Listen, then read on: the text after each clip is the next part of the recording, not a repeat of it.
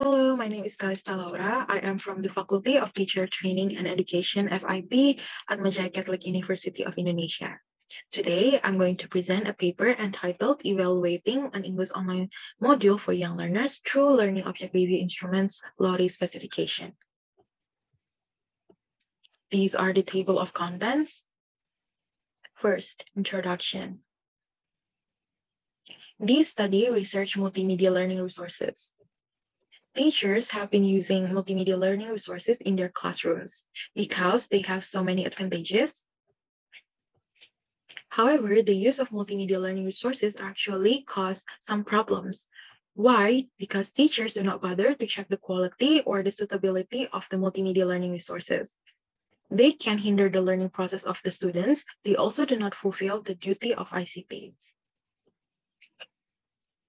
That's why content analysis must be done to fix these problems. Content analysis is a quantitative analysis after evaluation using tools that can elicit rates and comments. The evaluation aspects in DONUTS 2004 are content quality, learning goal alignment, feedback and adaptation, motivation, presentation design, interaction usability, accessibility, reusability, and standards compliance. Leacock and Nesbitt 2007 used DONUTS 2004 as their foundation theory. That's why they have the same aspects.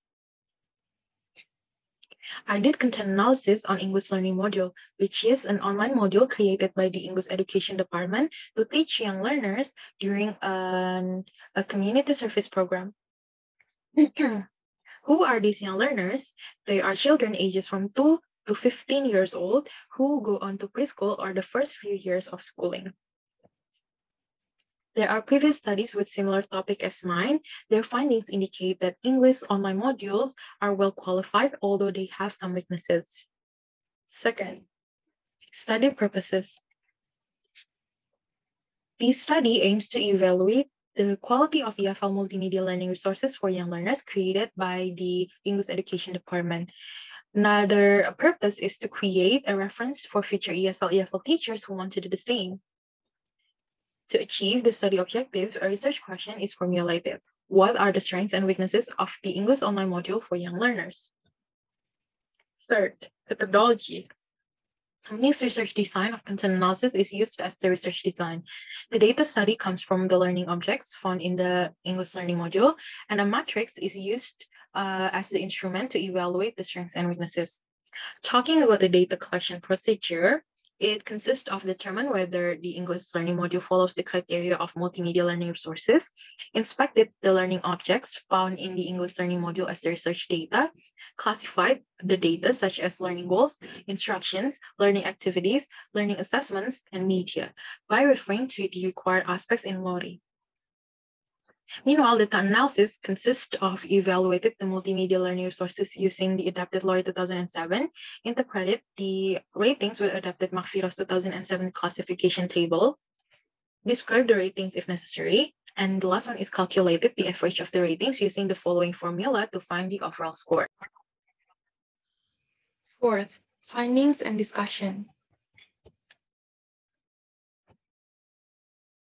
Based on the findings in Table 2, we can say that the strong points can be found in the learning goal alignment, motivation, presentation design, and interaction usability. Meanwhile, moderate points are given to the content quality, feedback and adaptation, and accessibility because they still contain some weaknesses. The overall score of English learning module is 4, indicating that it is a decent learning tool to teach young language learners. The first category that we are going to discuss is learning goal alignment. It gets a score of 5 because learning goals and indicators are explicitly written in the front page. The topic matches the national standards of Curriculum 2013. The learning material, exercises, and assessments are in line with the learning goals.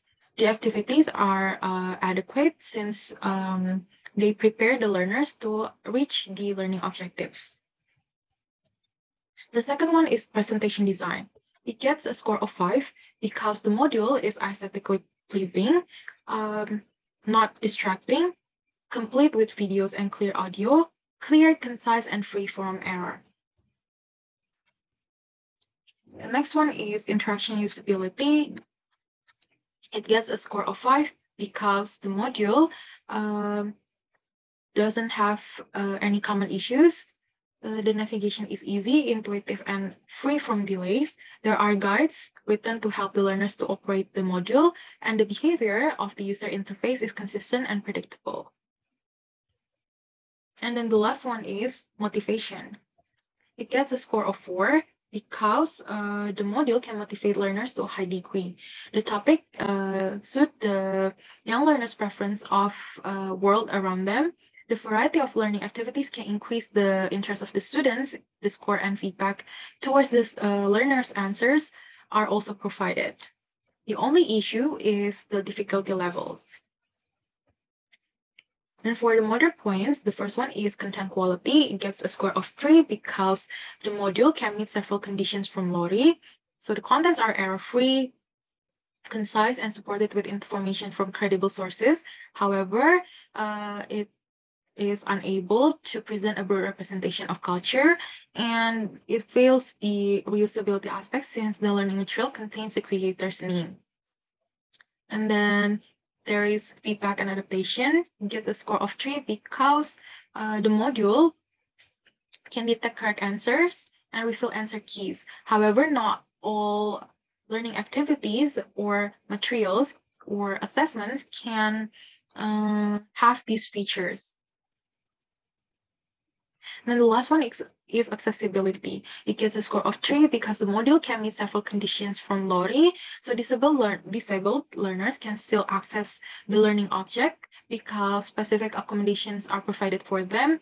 It also follows 67% of the WCAG 2.1 level AAA checklist.